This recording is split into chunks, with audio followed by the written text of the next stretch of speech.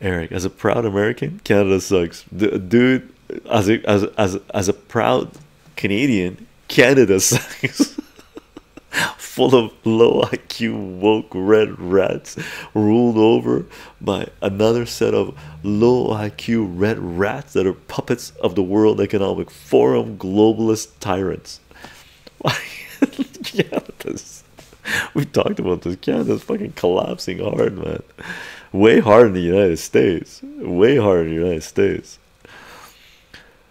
Zensi Chicho, I love when I stumble upon your live streams. Much love to you and all the viewers. Salute, salute, Zensi. Welcome to our live streams.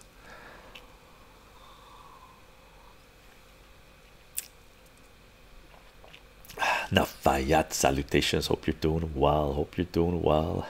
Dancing Vigil's laughing. Fuck up. Dancing Vigil. What the fuck happened to Canada? Low. Look, the downfall of Canada occurred about 20 years ago with the education system being completely annihilated. We used to, like, seriously, I've been teaching math for a while. Even in the 90s, I used to have some American students that came. American, man, they don't teach you mathematics. Like, fucking, I couldn't believe American students that I had that did not know math. Like, I was like, you don't know how to add negative numbers? Like, they're in grade 10. Oh, what the fuck? Like, you don't know how to add fractions? They're in grade 12. I'm like, whoa, man, math education in the United States is garbage.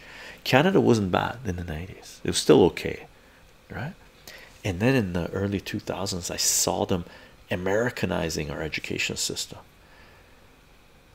Apologies to our American friends, but man, math education in the United States has been shit for a long time, and they converted the American math education system to the American one, United States one. So yes, education. They've been breeding a bunch of low IQ red rats. Again, inflating life where parents can't raise their children. It's like everything and anything, man.